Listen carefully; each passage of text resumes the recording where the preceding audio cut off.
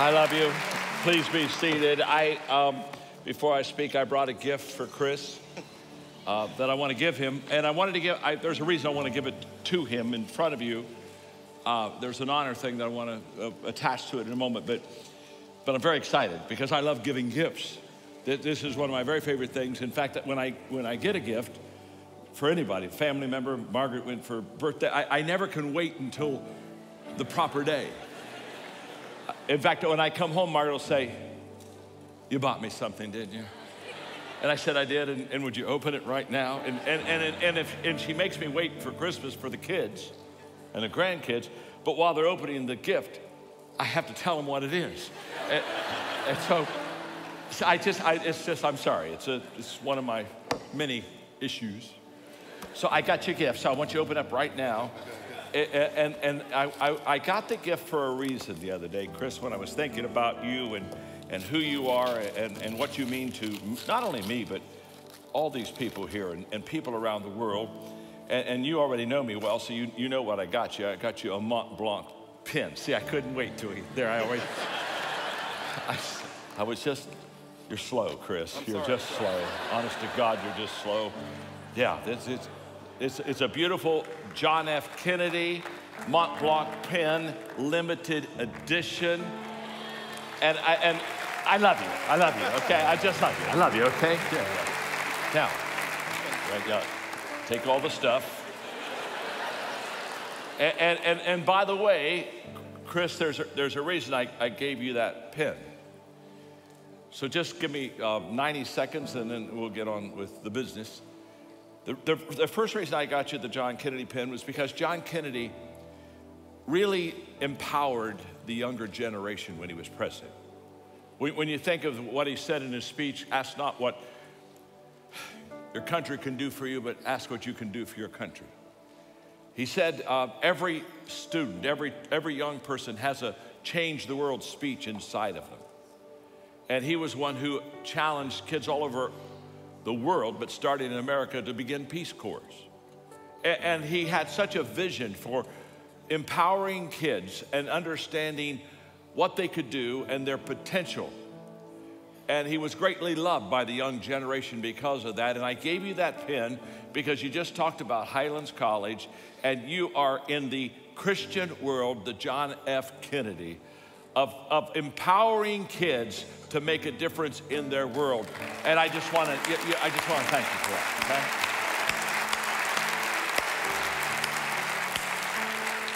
And if I could take personal liberty for just a moment, when he talked about scholarships, it is my joy, Margaret's joy, our family's joy too.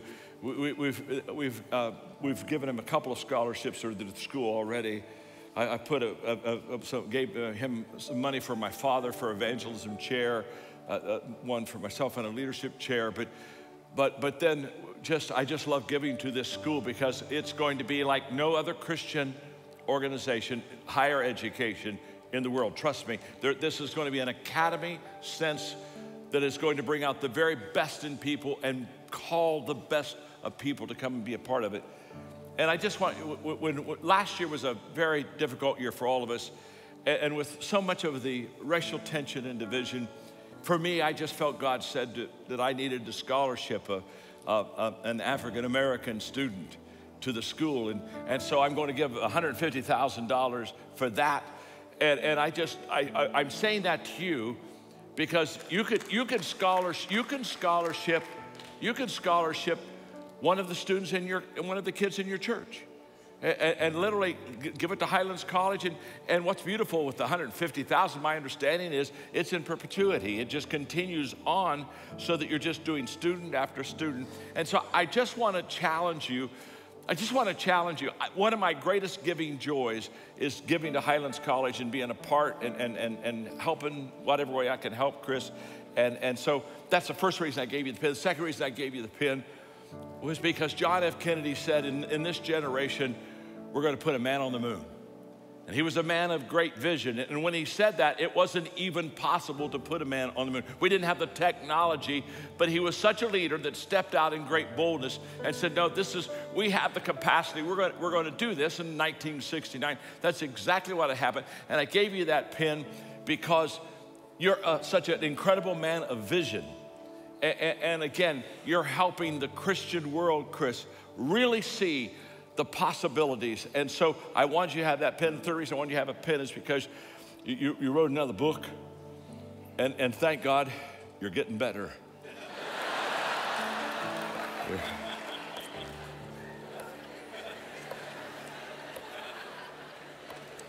The only thing is, it's just your fifth book or fourth? Fifth, that's what, it's your fifth book. And the only, it took me 7 books before I really felt I got it. And you got it a lot quicker than I got it, but of course you should. I've been your mentor, good Lord. I mean, I've been waiting. Come on, you can do it. You can do it. And by the way, Out of the Cave, I hope you have it. I'm telling you, it's an incredible book. I'm so proud of you. And I gave you a pen because I collect Mont Blanc pens because I like to write a little bit myself. And what's so funny is those are wonderful pens, and I write really with a 4-color pen that's for 89 cents. That's what I use all the time for my writing. But I wanted to, so those are the 3 reasons I wanted to give you the pen and tell you on behalf of everybody here,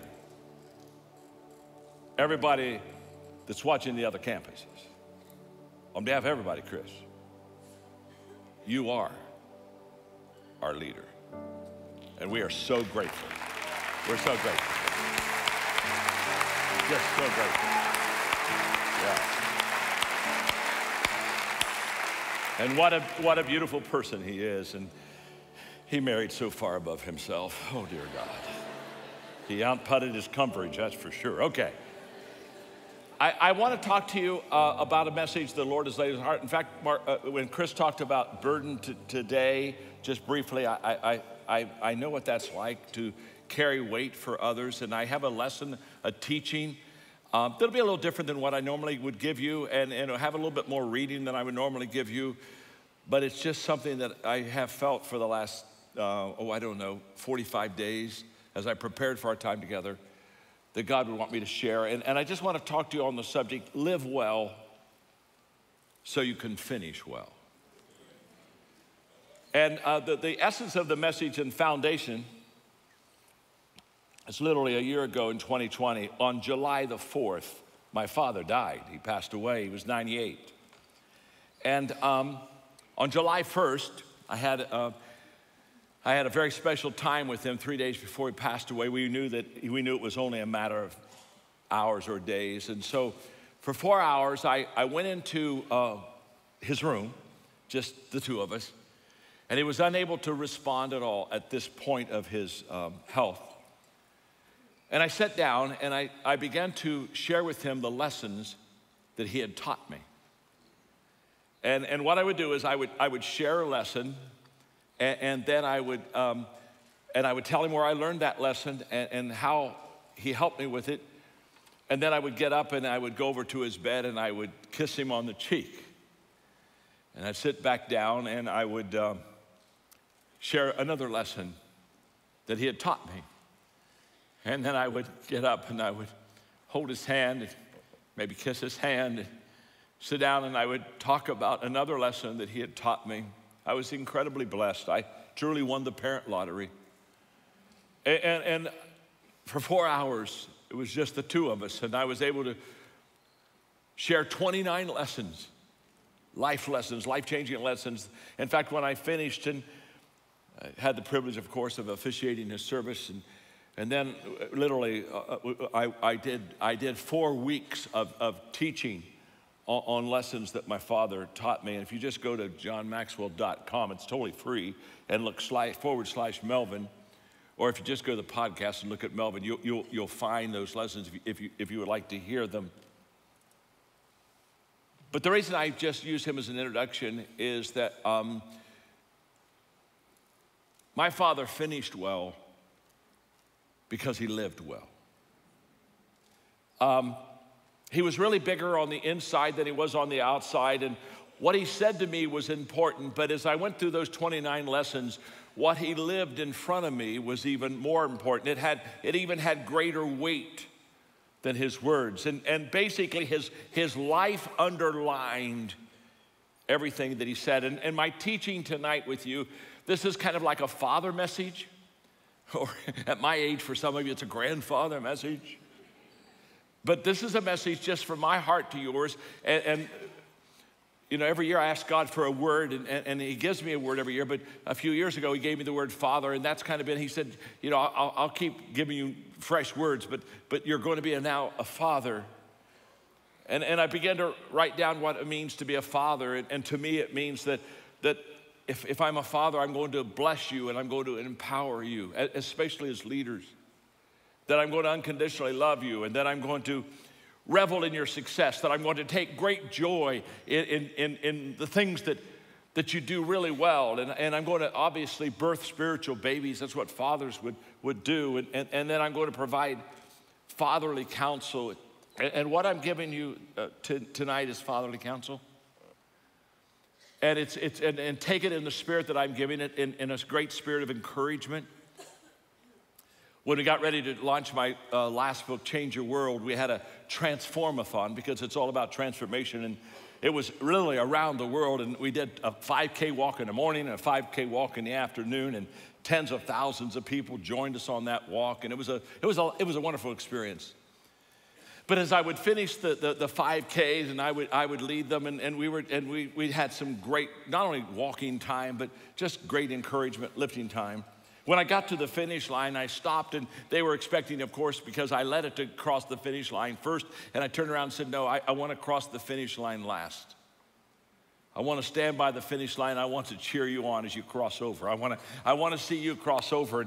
And so they're crossing over, and I'm giving them high fives, and I'm encouraging them. And that's the spirit of this lesson tonight. This lesson is, I want you to really finish well. And I want you to understand that finishing well is determined by you today. It's not determined by you when you get a certain age and get a certain maturity and perhaps have had 30, 40 years of experience on your belt. It's determined by you at this moment. And I just want that for you very much. And we've just come through a very difficult time with COVID, and I don't want to spend much time at all. We all understand what's happened. I just want to make three very quick comments. Number one is, because of this crisis, because of COVID, everybody moved. Everybody was moved, because that's what a crisis does. It moves us. It takes us out of our comfort zone. It takes us away from what we have always known or what we have always embraced in our life. And so the question is not where you moved in the last 16, 18 months. The question is, did you move forward or did you move backward? Did you swim upstream and improve your life, or did you drift? And by the way, if you drifted, we never drift to a desired location. No one ever drifted their way to success. But we were all moved.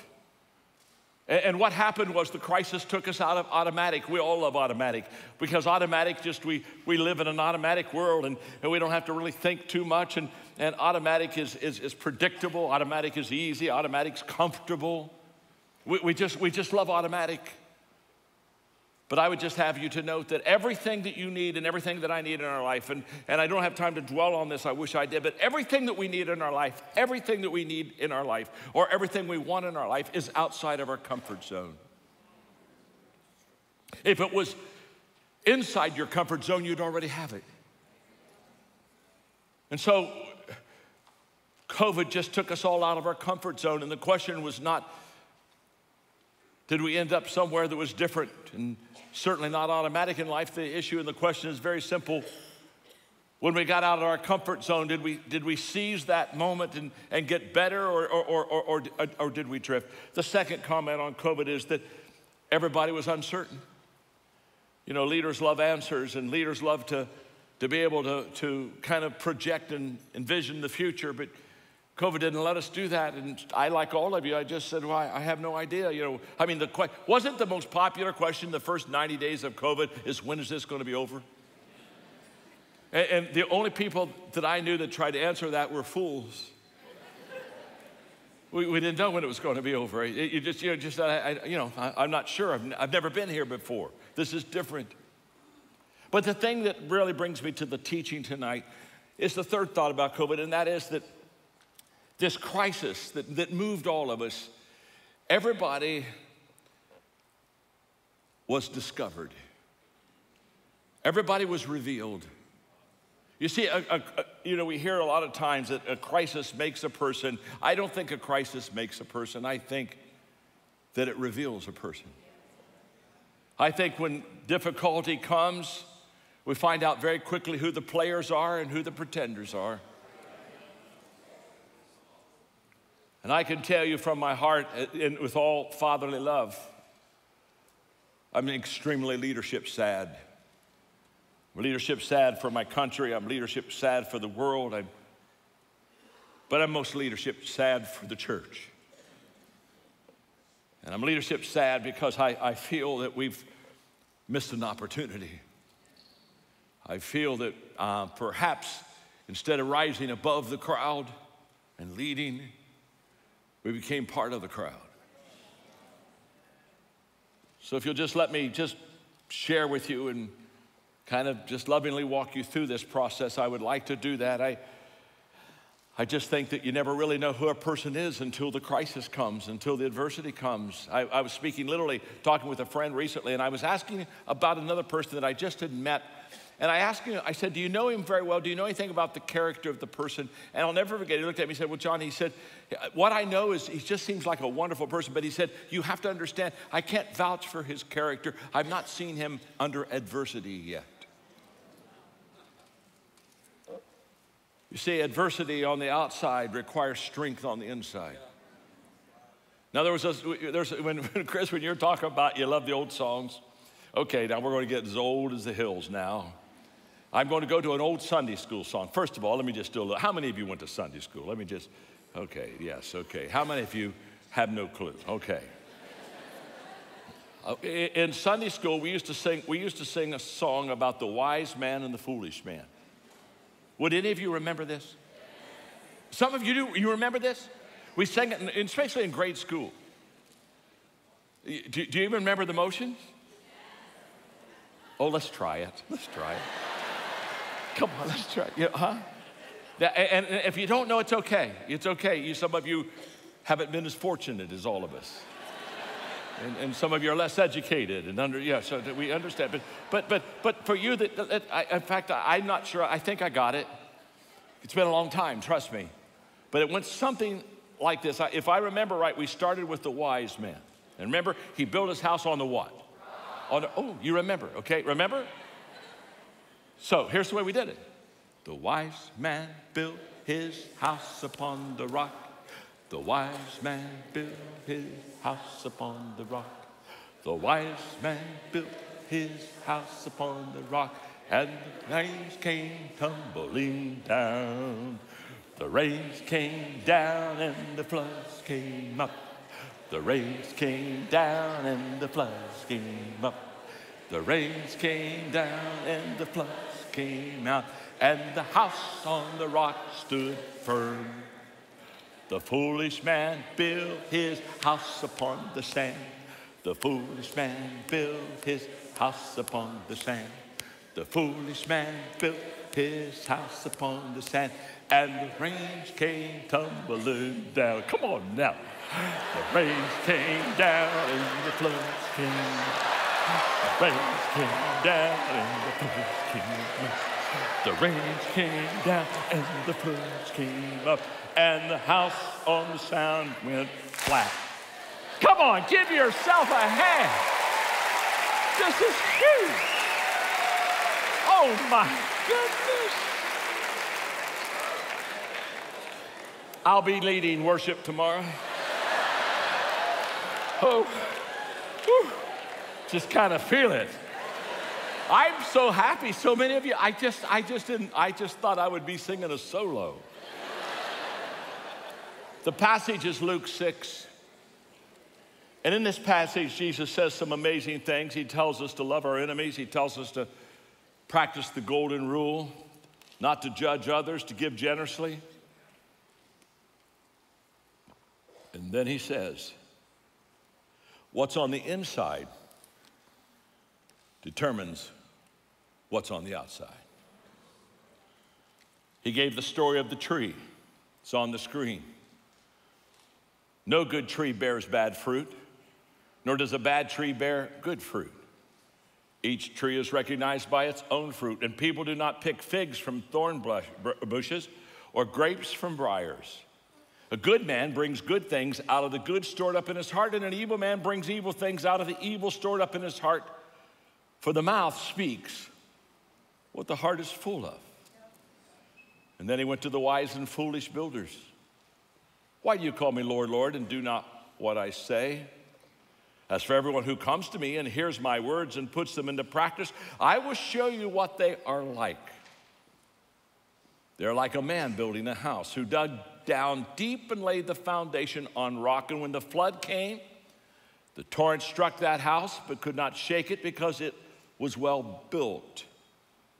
But the one who hears my words and does not put them into practice is like a man who built a house on a ground without a foundation. And the moment that the torrent struck that house, it collapsed, and its destruction was complete. It's interesting in this story that Jesus says that the people that he's comparing, the wise and the foolish, both of them hear his words. But the wise builder puts his words into practice, and the foolish builder doesn't. I would say to you that too many leaders today are more concerned about the outside than the inside. And this lesson is about building, not branding.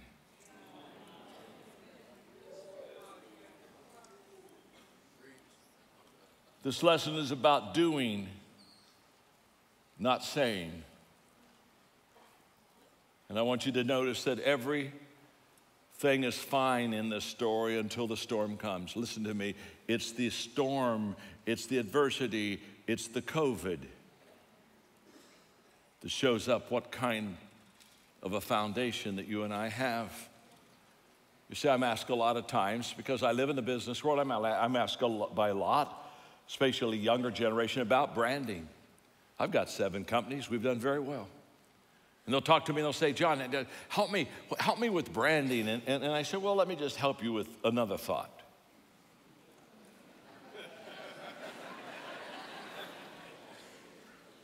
Why don't you just get good?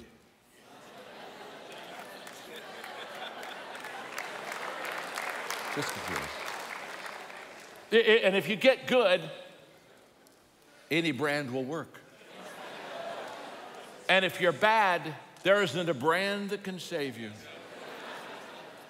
And I love to take them into my home office when I can. I love to show them my first cassette kits when I went out and started sharing leadership, and I show them to them, and there were stickers on ugly cassette. I saved them because they're so bad.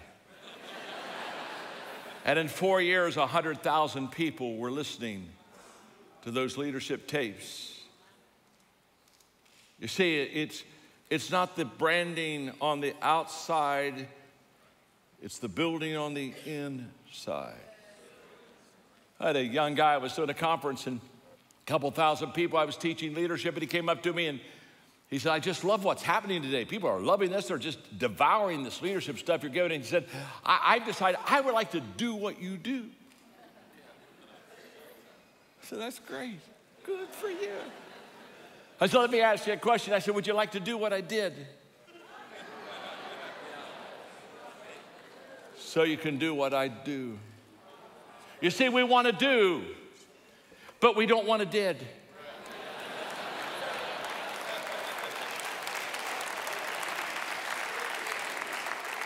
And the did is the foundation.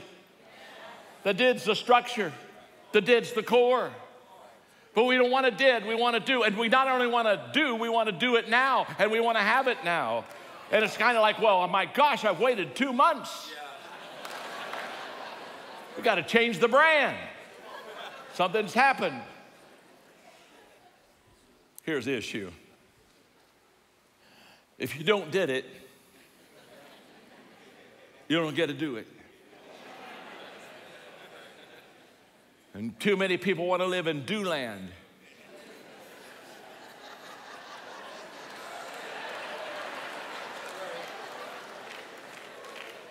And they haven't spent enough time in did land. And if you don't did, then you don't do. And if you skip did, you'll be in deep doo-doo.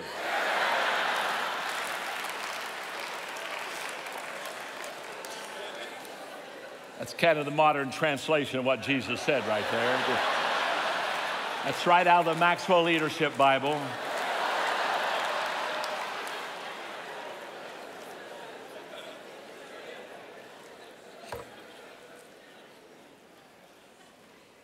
In the last 18 months, too many Christian leaders have lost their way. They followed the crowd instead of leading the crowd. They moaned instead of leading. They grieved over a lost election more than they did the loss of values.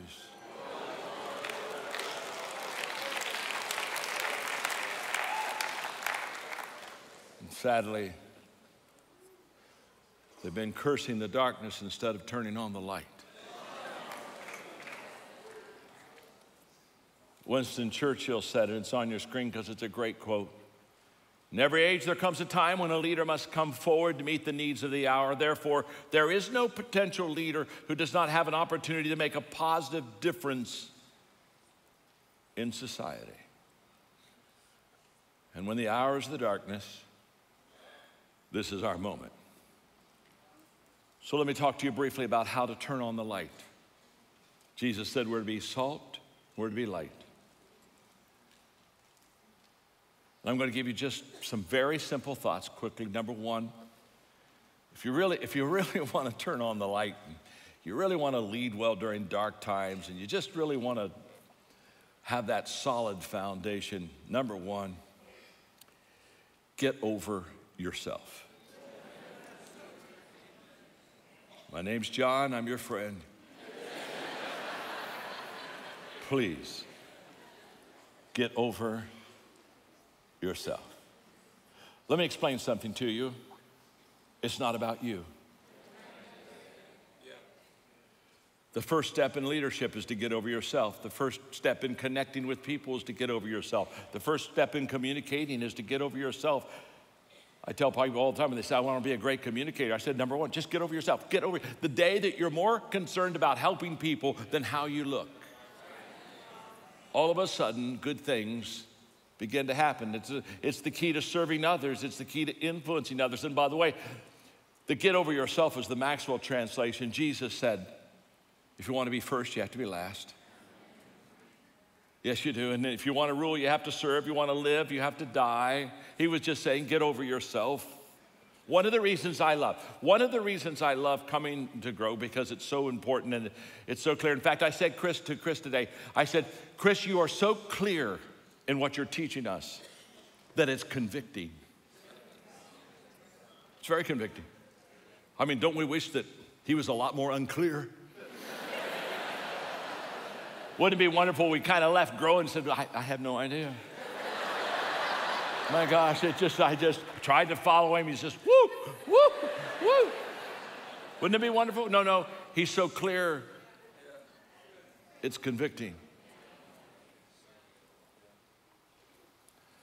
When I was pastor in San Diego, I did a summer series on success principles in the life of the Apostle Paul.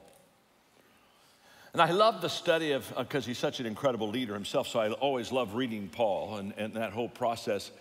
But when I was working on this series, I came to what I thought was the key to his success. I mean, obviously, called, anointed, there was a spiritual dimension. But I think that there was a reason that God could use him. And the secret of Paul's success is he didn't have to survive. He truly knew what it was like to get over himself. There's one scripture, we're just going to go one passage in Acts 20. And here's what Paul's saying. He said, there's an urgency before me now, and I feel compelled to go to Jerusalem. I'm completely in the dark about what will happen when I get there. I do know there won't be any picnic. For the Holy Spirit has let me know repeatedly and clearly that there are hard times and imprisonment ahead. Don't miss these words. But that matters little. What matters most to me is to finish what God started. The job that Master Jesus gave me of letting everyone I meet know all about this incredible, extravagant generosity of God. You see, Paul said, I know that when I leave you, I'm going to be in prison. He said, it's basically, he says, I know what is in front of me is very dark and very difficult. But the reason that Paul was so successful is he didn't have to survive. He'd already died. He'd already died to self. He understood what it was to be crucified with Christ. He understood this exchange. And I don't want you to miss this. I mean, what are you going to do with the Apostle Paul? You say, Paul, we don't like your preaching. We're going to threaten you. And Paul's going to say, that's been done before. Paul, if you continue on, we're going to put you in prison. Oh, my gosh. Could I go back to Philippi? You know, when I was in prison there, the guard was almost saved when they let me out. Paul, just shut up. We're going to kill you. Oh, would you please? To be absent from the body is to be present with the Lord. What are you going to do with the Apostle Paul? Absolutely nothing. Why? He didn't have to survive. Part of our problem is Christians want to survive too much. And it breaks my heart. I never felt, I was totally surprised by many things about COVID, but I was mostly surprised about the fear factor. I would have hoped that as Christians, we could have lived above the world. I know in my world, which is the business world, it was my greatest year of witnessing and sharing my faith, because when people would talk about fear, I just say, oh my gosh, I understand. It's pretty tough, uncertain times. Oh man, you know what I wish? What do you wish? Just between you and me. I wish you had my faith. Why? What do you have? Well, I just have a God that helps me deal with these anxieties and fears. Oh my gosh, this was the greatest year of witnessing I've ever seen, because I didn't fall in the trap of being one more fearful Christian.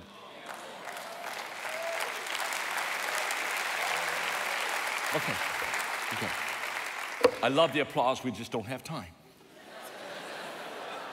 The first thing, get over yourself. You got that one? In fact, look at your neighbor and say, get over yourself.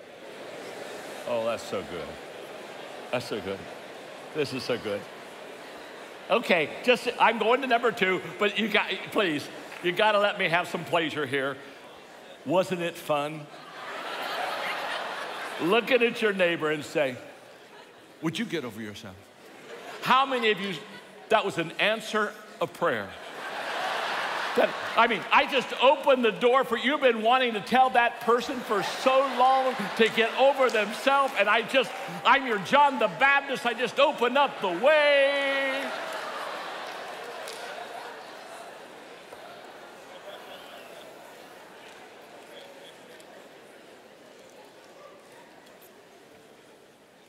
If you want to turn on the light, number 2,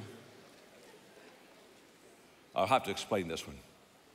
Move to the center of the wheel. This is all about emotional capacity. This is all about emotional strength, the ability to handle adversity, failure, criticism, change, pressure in a very positive way. And by the way, instability. In times of stability, leaders make history, but in times of instability, history makes leaders. Don't miss it. Don't miss it. We did miss it. We had a chance to be made as leaders in the Christian community. And sadly, just sadly, some of us missed that opportunity. This has been, since 2000, we've had continual chaos. 2000 began with the Y2 bug, and then the dot-com bubble burst, then 9/11, then the corporate scandals. And I've got a list of whole things. I don't have time. But we have been in continued chaos in this entire century. Are you with me? Now, the question is this. Are we going to be emotionally strong and be a security for our people? Or are we going to get in that same stream and get swept and drifted away? Okay, I'm going to tell you a great book you want to read. Anything that Tom Morris writes, I write. Okay, he's a secular writer. But I do a lot of secular reading because I live in a secular world. I got to connect. And Tom Morris had a book called Plato's Lemonade Stand. It's a great book. You're going to thank me, okay? Okay, here's what Plato says, or here's what Tom Morris says. Okay, are you ready? This is about stability. It's on your screen. Imagine life, because remember the point here. What's the point? We're talking about emotional strength and stability. Move to the center of the wheel. Okay, here we go. Stability. Imagine life as a big wagon wheel, and if we emotionally live on the outer rim, when that wheel turns, we are spun around in extreme highs and lows in rapid and dizzying succession. But if we can learn to move closer to the midpoint of the hub, we become much more centered. The wheel will spin, but we won't be so dramatically thrown about by its motion. So the question is very simple. How do I move to the center of the wheel? How do I get in that place where I'm not like everyone else? 3 thoughts, because I've worked hard on moving to the center of the wheel. And I'm going to give you my 3 questions that I ask myself that just help me get there. My first question is, what is my definition of success? I want to encourage every one of you to get your own definition of success. So that when somebody else comes around, because success means a lot of things to a lot of people, it's very subjective. So when people come around and you're trying to be successful and you're trying to be like someone else and you're looking for validation from someone else, by the way, when you're looking for validation on the outside, it's because you lack strong values on the inside. That's a whole study. It's a whole huge study. And so in the 1980s, I was in a very good part of my life, and I was pastoring. I had the 10th largest church in America, and life was good, and they just got done writing a book about us, and it was pretty amazing, and I was writing books, and things were going really good, and then I was looking around, and I was seeing a lot of people that I thought were successful, and I saw their life came crashing down, and so I said, I've got to get my own definition of success, and so I got it, and I wrote it down, and it serves me well. To me, success is very simple. Those closest to me love and respect me the most. That's my definition of success. Let me explain that to you because it's so beautiful. This is success on the inside. This is how you build. This is how I built my success foundation. This is where you get solid. This is where you get to the center of the wheel. Do not miss this. Those closest to me love and respect me the most. Can I tell you something? There's something wrong with any of us if people who don't know us well like us better.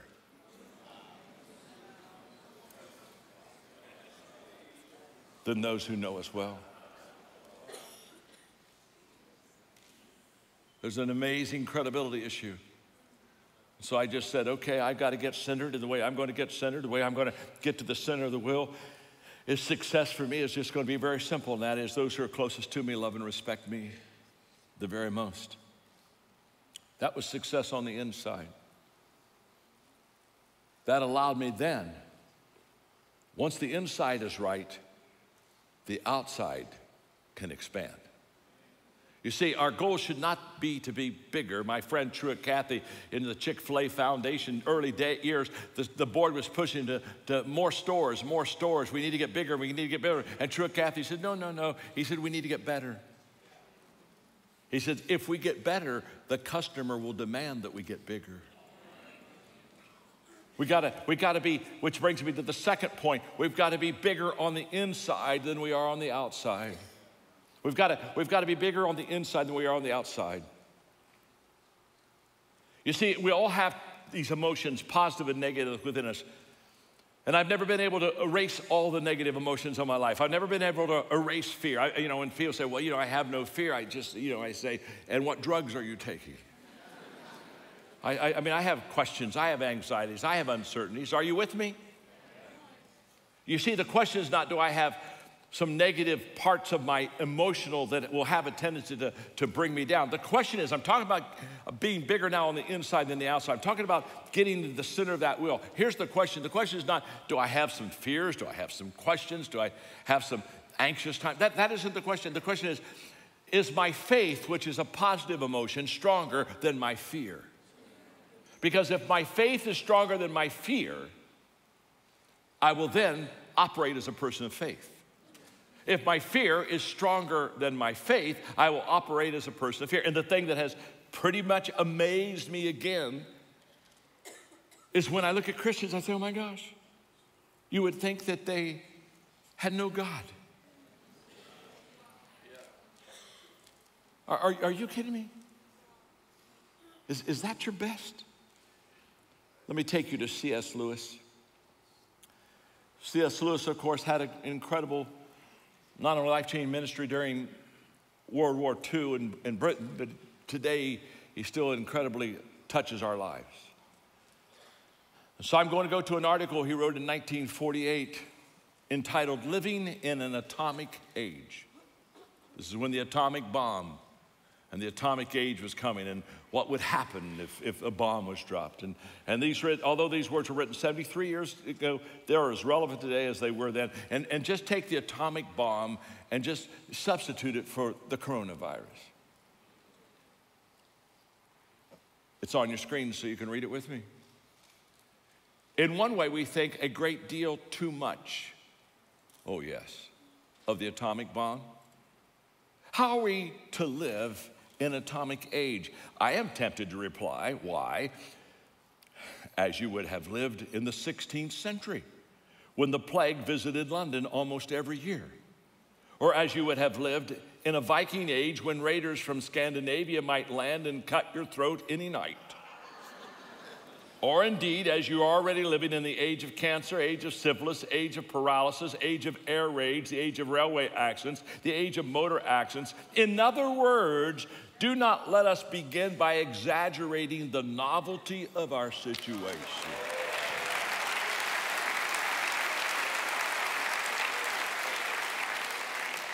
He just defined gross immaturity. And I am so sick and tired of listening to gross immaturity. I expect more out of leaders. I expect you not to be swept away by the emotions and the fears of others. I would expect you to stand to give security to people that are drifting. Okay, back to C.S. Lewis. He's much better than me. Believe me, dear sir or madam, you and all whom you love were already sentenced to death before the atomic bomb was invented.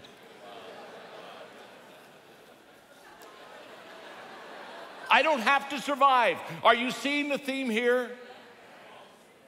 Don't miss it. And quite a high percentage of us, we're going to die in unpleasant ways, and it's perfectly ridiculous to go about whimpering and drawing long faces because the scientists have added one more chance of a painful and premature death to a world which is already bristled with such chances and in which death itself was not a chance at all, it's a certainty. Some of you are acting like if you're fearful, you'll get out of life alive.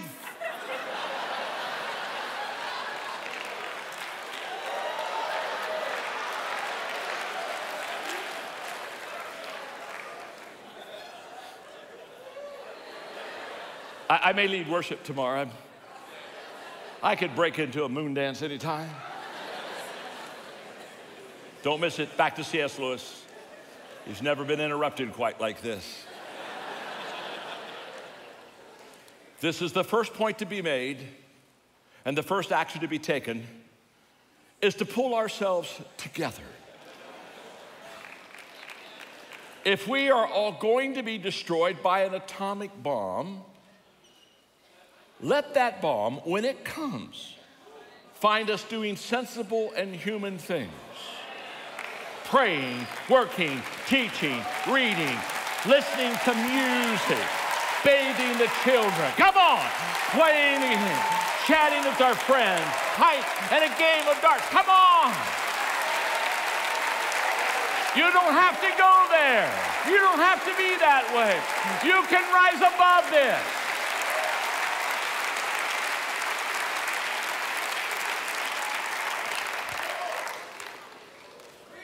Not huddled. Not huddled. Together like frightened sheep and thinking about bombs.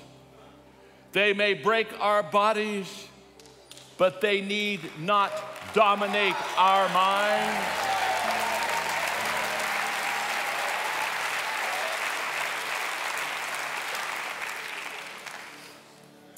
Chris and I know that we want to, this bigger on the inside than the outside. It's all about values. I spoke of it just briefly a moment ago, and the fact that if I have strong values within me, I need less validation outside of me. But we live in a culture that has not been valued and has not learned good values. And so we seek validation all the time. I didn't realize how incredible aware I was of social media. I was way ahead of the time. I remember when I was in the 3rd grade. Honest to God, Wanda sat right beside me, and she was so pretty. And I said, Wanda, I love you. Do you love me? Check this box.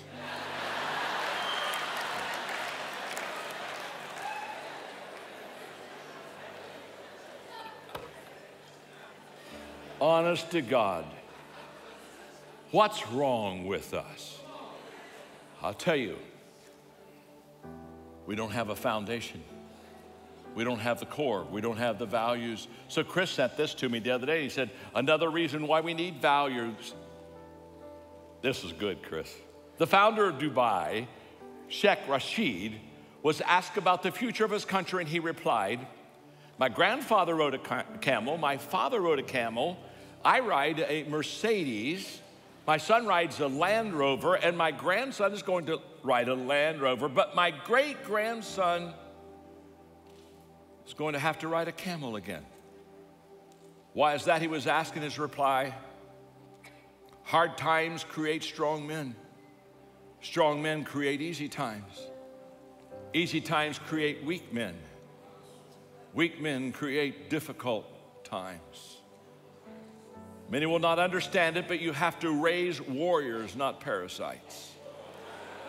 And you have to add to that historical reality that all great empires, not some, all great empires, the Persians, Trojans, Egyptians, the Greeks, the Romans, the British, all rose and perished within 240 years. And they were not conquered by external enemies. They rotted from within. Okay, stay right with me. To be in the center of the wheel, we got to ask ourselves 3 questions. What's my definition of success? Am I bigger on the inside than I'm on the outside? And 3 is, who is my source? Back to Plato's lemonade stand. He said Plato took a stand on unchanging values as the ultimate leverage that we have for grappling with this unpredictable world. He was convinced that we can attain true success in life only if we first understand the things that never change and use them well as our reference points for moving forward productively through life's uncertainties.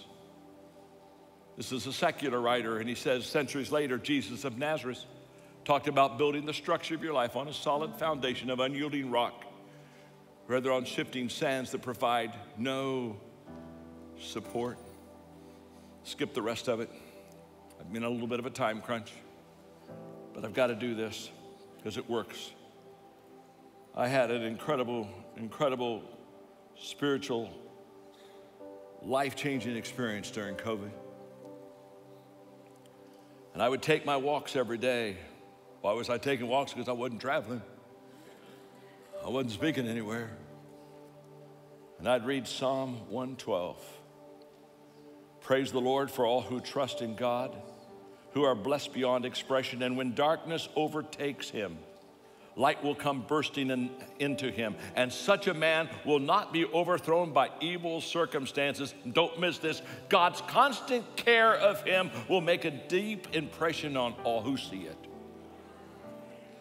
And I would walk and I'd say, I want your constant care of me to make a deep impression on all who see it. And I don't want to get down there drifting with the rest of them in this incredible fear issue and them not see the difference between a person of faith and a person of fear. Listen to these words. He does not fear bad news, nor live in dread of what may happen. Why? For it is settled in his mind that God will take care of him.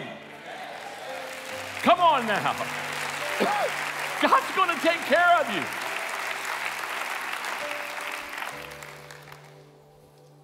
I'd read that every day as I would take my walk. One last closing thing. Sorry. Give me 2 more minutes. We need to begin with the end in mind. We not only need to move to the center of the will and get over ourselves, but we need to begin with the end in mind. The 7 habits of highly successful people, Stephen Covey just teaches us. Habit number 2, before you can live a meaningful life, you've got to know what it looks like. Another person I read all the time is David Brooks. There are just certain authors you just need to read all the time. And he had a great book called The Road to Character. And he talks about 2 kinds of virtues. Resume virtues and eulogy virtues.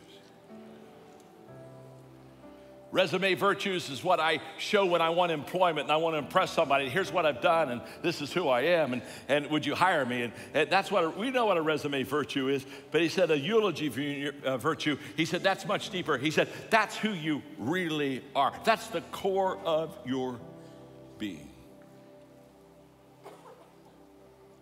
So I've tried to live my life with the end in mind.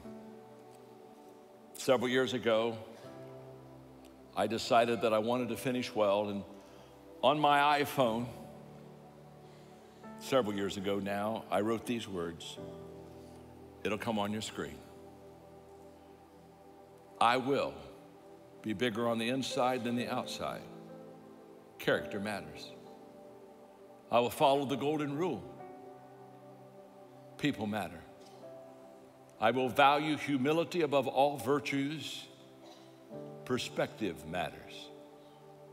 I will travel the high road of life because attitude matters. I will teach only what I believe. Passion matters. I will reach people for Christ. Souls matter. I will daily develop myself. Growth matters. I'll be salt and light. Evangelism matters. I will finish well. Faithfulness matters. And I'll play the infinite game.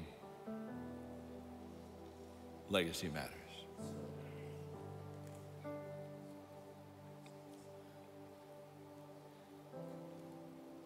I'm done.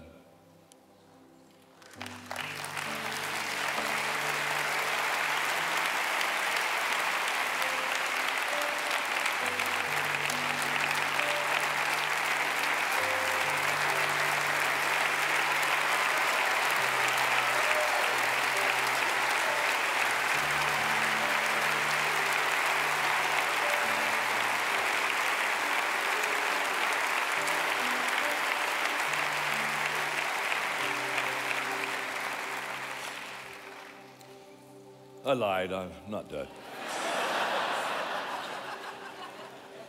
How could I be done teaching this lesson to you beautiful people without, like a father, praying over you and blessing you? Now, tonight when you leave, my latest book, Change Your World, it's all for you free. I wanted to give you one. So I just, yeah.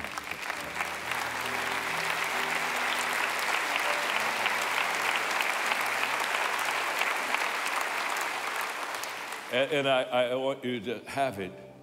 This is a new thought for some of you, so that you'll read it.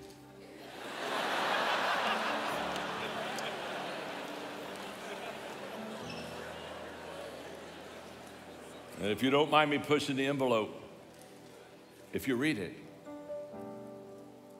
it will change your life. Because this book tells you how to change the world that you live in. But I'd be so honored to pray over you. So let's just do that, and then I'm done. Thank you, Father, for the opportunity first to be able to speak at Grow. It's amazing that my friend Chris would let me do this, and I'm grateful for his kindness to me. And here's what I know. There are people in this room who really love you. And they really want to make a difference. And they really want to have a solid foundation. And they really want to be bigger on the inside than they are on the outside. And they want to swim upstream and not drift. And they want to show the world that the source, our faith, our God, is greater than is in the world. And I just pray over them right now in the name of Jesus that you would just do a special work in their life, a special work that would allow them to, at this very moment, begin to take faith and let faith be stronger than fear and determined to do well now so that they can finish well later. And Father, for all of us that have drifted and shifted, forgive us, and you're the great restorer, you're the great forgiver. You bring us back, and so that's what I ask. But more than anything else, Father, I pray that as we leave tonight, we will have a determination that for us to live as Christ, to die as gain, and this world has no hold on us. Oh, no hold on us. We are yours. We are redeemed by you. We are your chosen people. We are called by you. You're our source. There is no other. And if he's your source now, I want you just to tell heaven how much you love him and how much you're going to him. He's your source. He's your